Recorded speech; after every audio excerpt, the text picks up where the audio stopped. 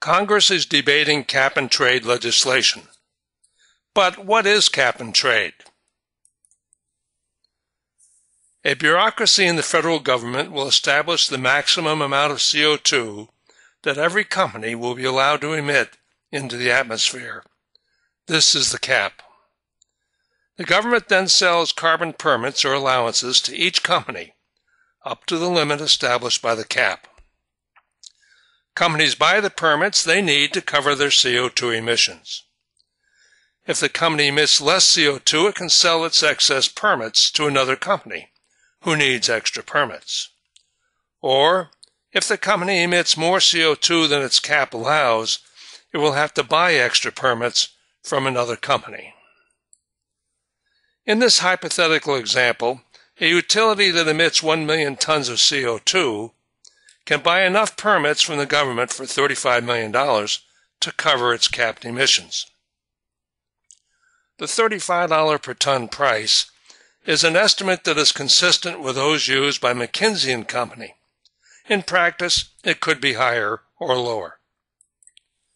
If during the year the utility can install equipment that cuts its emissions by 100,000 tons, it can sell the unused permits. If, on the other hand, it emits 100,000 tons more than its cap, it will have to buy the extra permits from a company having excess permits.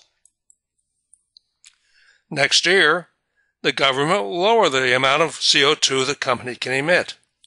Here, the allowed emissions are cut to 900,000 tons.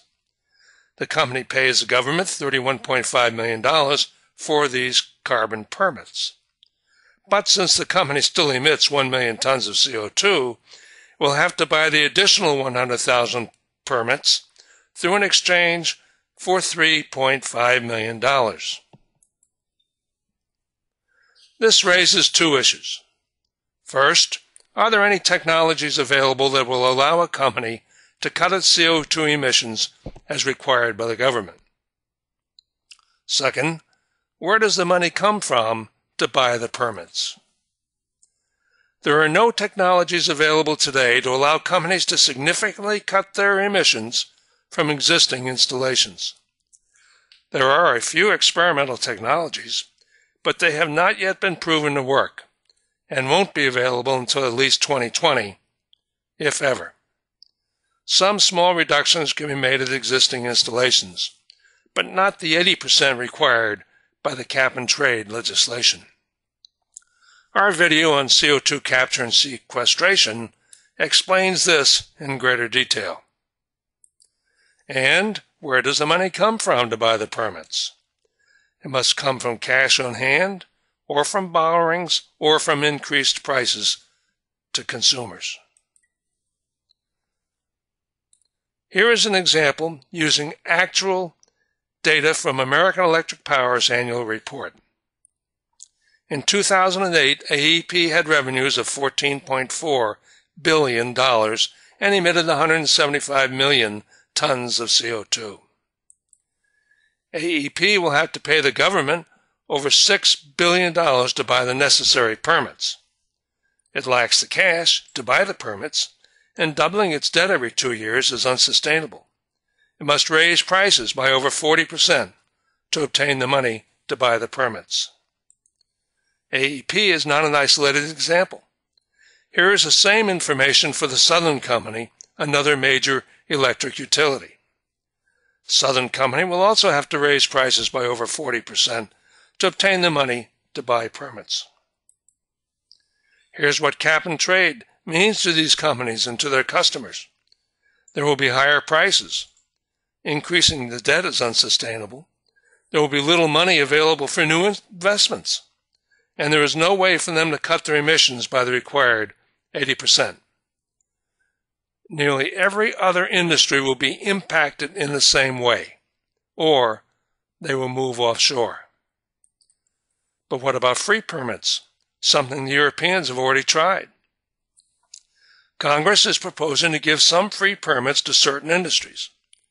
The leaders in Congress are doing this to get representatives from coal and steel producing states, among others, to vote for cap-and-trade legislation.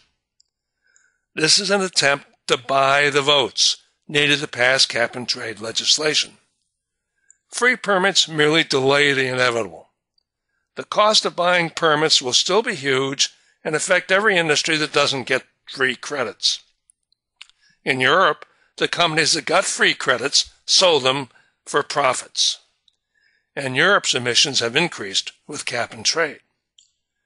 Free permits are a bait-and-switch gambit to get the votes in Congress to pass cap-and-trade legislation. It won't take long to eliminate free permits and require companies to pay for all the carbon permits. Europe is now trying to eliminate free permits. Free permits didn't work, so Europe is now going to require companies over the next few years to buy all their permits. More information about cap-and-trade can be found at www.carbonfolly.com. We hope you have found this information on cap-and-trade useful. Our other videos on energy issues, such as natural gas or wind, can be found at YouTube by entering Energy Clarity. This presentation has been produced by T.S. August. Additional information is available at www.tsaugust.org. Thank you for listening.